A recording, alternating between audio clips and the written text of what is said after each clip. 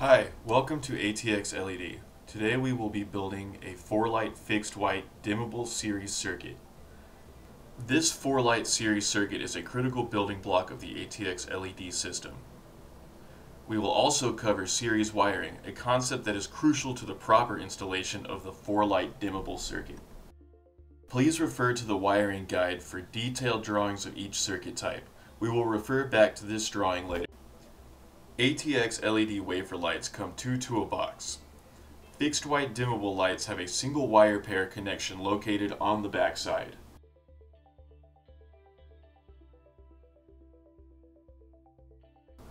This quick connector pair is called OJ606, comprising of a male and female component.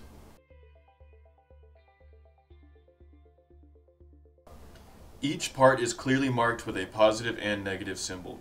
It is important to keep track of this polarity.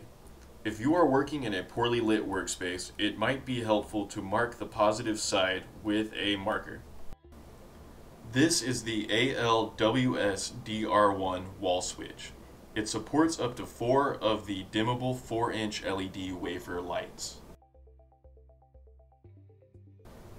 Its basic components are the LED lighting terminal, the in-way terminal, and the DC power bus. 20 gauge 2-conductor wire is used for our lighting circuits, meaning any connection from the switch to the lights and between lights. Do not use 20 gauge to carry power to your switch. Please use the correct notch on your strippers to prevent marring the copper wire, which may lead to breakage later. Begin the circuit by stripping the end of your 20 gauge wire. Please note that this presentation is a bench build. In the field you might do this in a different order, but the overall circuit scheme will be the same. The LEDs are always connected to the LED terminal on the back of the wall switch. As per convention, red will always be positive DC voltage, and white or black will correspond to negative DC voltage. Positive and negative are marked on the switch. Before we continue, let's take a moment to better understand this circuit. It is important to note that this is a series circuit and these LEDs do have polarity. This means that the power must enter from the positive direction and leave from the negative. If you follow the red wire from the LED terminal of the wall switch, it goes first to the positive side of the connector. It then leaves the negative side before proceeding to the next light's positive connection. In positive, out negative. The circuit is concluded by connecting the negative leg of the last light to the negative terminal of the switch. The circuit will fail if this order is not followed. Now we will do the same thing on the bench. Begin by teasing apart the two wires. The white wire is our negative and will be used to complete the circuit. Leave this wire uncut. Cut the red wire and strip both ends. These will be inserted into the OJ606 connector. Remember to pay attention to direction. The red wire end nearest the switch connects to the positive port of the connector, and the other red wire end will connect to the negative port before proceeding to the next light.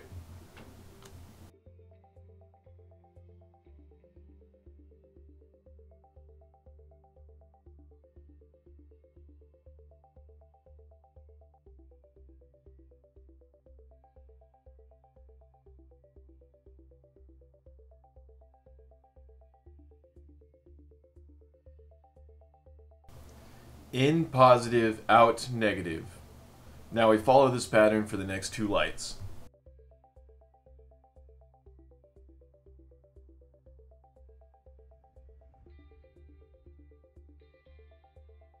When we get to the end of the line, we use the white wire on the negative port of the connector. Since we didn't make any cuts to the white wire, it will flow without interruption back to the negative terminal of the wall switch.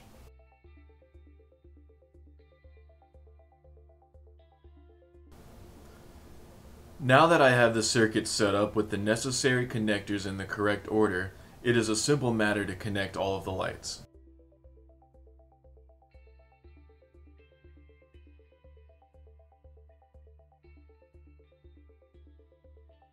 Next, we will connect the home run to the switch's power terminal.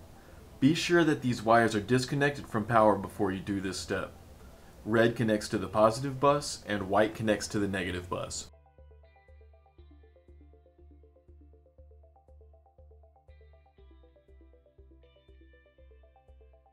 The green wire is the earth ground, or bonding wire.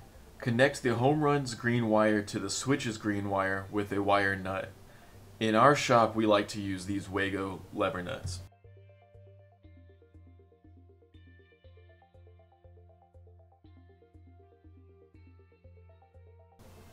Next step is to connect the home run to the power distribution board.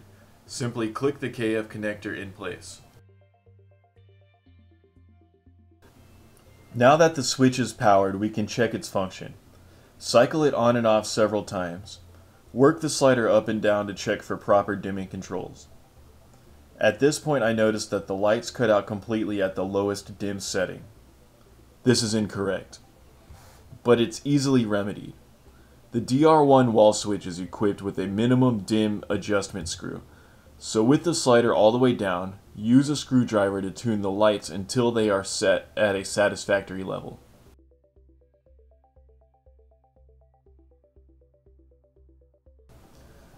With the adjustment complete, we do a final check, and we're good to go. Thanks for watching. Check out our website, atxled.com, or email sales@atxled.com.